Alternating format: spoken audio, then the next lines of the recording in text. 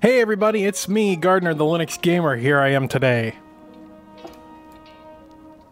I don't know where I was going with that. Anyway, everybody has sent me this video. I've received several requests to talk about the Linus Tech Tips video that just came out about Linux gaming. And so yeah, here's my hot take on Linus Tech Tips. What's this video called again? This video is called Linux Gaming Finally Doesn't Suck. That's the name of this video here. So let's watch this video and see what all the fuss is about, shall we? So in our previous video, we discussed the rabbit hole method of gaming on Linux, showing off some of the, well, more involved methods to get your game on Penguin style. And in a massive surprise to no one, we got a bunch of angry comments from Linux people. But their, actually, outrage wasn't entirely misplaced.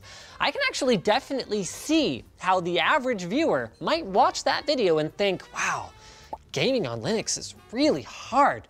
Yeah, that was my biggest complaint about their last video. The one with Wendell in it. And I love Wendell, but like, that came in at a very high level. that high of a level was like way over my head. It was way beyond what the average person needs in order to play games on Linux. And frankly, it was intimidating even to me. I've been using Linux for 12 plus years. So it's like, guys, I literally watched that video and I was like, at the end of it, I was like, guys, oh guys. But it was a fine video for what it was, but I felt like it kind of missed the mark. So I'm glad that they're acknowledging that at least. So we pretty much took it for granted that because many of them are on Steam, native Linux games don't really need a how-to. You know what they say about what happens when you assume, right? They say sometimes your assumptions are wrong. You see what I did there? But that was before Valve unveiled some very cool new tech under the hood that has the potential to change the gaming industry forever. I don't think he's exaggerating there at all. PC gaming will inevitably move away from Windows for the simple reason that Windows is dying. It's an obsolete platform, and it's made to maintain legacy compatibility with software from the late 90s and early 2000s that like industries rely on, like point of sale machines or people who play old PC games. And the fact is, Microsoft is actively pursuing an agenda that leaves that compatibility, that functionality in the past. The modern versions of Windows are slowly excising compatibility with old software. And if they don't have that, then they have nothing to offer the software world. Nothing. That's why Valve made Proton, in my opinion. It's one of the several reasons, but yeah, I would agree. I think that this has the potential to change the gaming industry forever. Let's continue. I'm not even exaggerating. It's called the Proton API. And as it turns out, you know that arcane stuff that— Wait a minute, Proton API? I don't know where API came from. I get stuff wrong sometimes. People call me out on it. I'm not going to call them out on it. Oh well, I mean, API, that's funny. So what we want to do today is see if it lives up to the hype. Step number 2 is to make sure that your graphics drivers are up to date. Now, for some distributions, you may need to download the driver from Nvidia's website, like on Windows. No. But on Ubuntu, all we need to do is load up a terminal, then type in sudo or sudo Ubuntu drivers, auto install, enter our password, and wait for the tuxedoed magic to happen. Can I get like a magic sound effect from the editor? Now, using the Nvidia X Server Settings program, we can see that we've got driver 390.48. That's a pretty old version of the driver. All right, you definitely want to get the latest version of the graphics drivers. And if you're on Ubuntu or an Ubuntu-based distribution that has compatibility with this, get the PPA, the graphics drivers PPA. It's officially maintained by Canonical, and it'll give you the latest version of the stable release of your graphics card driver. The latest version of the graphics card driver is 396.54, so there's several versions out of date here. There's a video I made about graphics drivers here. I'm running 396.54. Yeah, so I'm on the latest version. I would recommend that you get the PPA if you're on Ubuntu or one of its derivatives, because that's where you're going to get, you know, optimal performance, first of all, and greater compatibility, better implementation of Vulkan. It's going to be better for you. Step 3 then is to install Steam. For Ubuntu, that's as easy as clicking download, just like you would on Windows, then No. You don't want to do that either. The downloading the dev package, that's a minor annoyance, and from my perspective. You should, I would recommend getting it from the repository. You can, I mean, while you can trust the software that's coming from Valve, more or less, I wouldn't trust software from any rando's website. You know, if you want to install a package, you want to make sure that it's being maintained and it's for your system. And that's where you get your software from. That's from the repository. So you go into your the Ubuntu Software Center, and you go in and just type in Steam, and it'll come up. If it's not there, I made a video about this, and I made a video about the graphics drivers. I'll have links here. Definitely want to get your software from your distribution maintainer. It's a matter of security. It's a matter of trust. It's a matter of love. It's easier too. I don't know. Let's see. So in the case of Deus Ex Mankind Divided and other Steam Play titles, we actually don't need to do anything with Proton.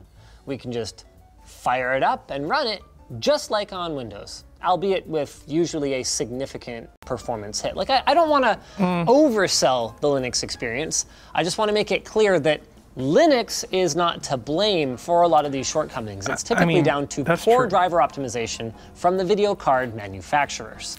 Well, I mean, the state of graphics card drivers today is significantly improved on Linux. I mean, compared to where it used to be, especially, I've heard experts say that we're approaching performance parity with Windows. The issue that we face now is a lack of debugging tools and a general lack of experience with Linux on the developers' part. I'm not blaming developers for negligence or anything. I'm just saying, like, they might not necessarily be as familiar with Linux as they are with Windows. It's one of those devil you know kind of situations. But when it comes to writing their software for another platform, one that is fundamentally different from what they are familiar with, it's going to be different. It's going to be difficult. It's going to be awkward. There's a lot of blame to go around. And it's not necessarily blame, actually. It's just the fact that it's a different architecture. It's a different way of working. And there's going to be some awkward teenage years when people are switching from Windows to Linux, which is the inevitable solution that we all yearn for. All right, let's continue. Yeah, it's not bad at all, actually. Blah, blah, you're dead. Blah, blah, blah, blah, blah, blah, blah. Yeah, so the gaming experience then is just like on Windows. Yeah. Okay then. So why don't we go with Doom, which actually needs an update here before we can start it. It's running really well. And like, it's very responsive. I saw maybe one thing that I could describe as a hiccup. Other than that, it's butter smooth. That really is incredible. This is a Windows game and I'm just running it like Bob's your uncle. That's been my experience with a lot of Proton games. It's an interesting thought experiment, right? If let's say that like Bethesda or id released a native Linux port of Doom, right? And let's say that for the sake of this thought experiment, they put a significant amount of time into developing this port. how would Doom's native performance compare to the game running through Proton? To be quite frank, I think that the native port would be slower. It would be a bit choppier, and overall there'd be less polish in the performance department. I don't know if that's controversial to say or not. That's kind of my perception of it. And it's not because devs are doing anything wrong, and it's just that they have less experience, like I said earlier. And the fact that the Windows binary has had more time to mature, and it had more expertise behind it. It's an interesting thought experiment, because Doom runs flawlessly. It's one of the most buttery smooth games I have played on Linux ever. And it's also one of the most graphically intensive games I've ever played on Linux ever. And that's kind of crazy to me. That's interesting. You can actually tell Valve, which is cool, which games you want them to work on, or if you have issues, or if they work fine by using their newish platform-specific wish list function. I don't know if that's how that works. There are tools that are really good out there that you can... I'll have a link down in the description of tools you can use to get the best performance out of Proton. Anyway. For now, why don't we start with PC Building Simulator. Ooh, okay, this one doesn't run very well. And I didn't try it in OpenGL yet. Actually, I'm gonna try it in OpenGL. Okay, that's a lot better. Okay, let's shut this one down. All right, well, the secret sauce to playing your Windows games on Linux is going to be playing games that have OpenGL or Vulkan support, because those games are able to take advantage of the native APIs on your system, where games that run DirectX are having to go through a translation layer, and that induces performance penalties, generally quite significant performance penalties.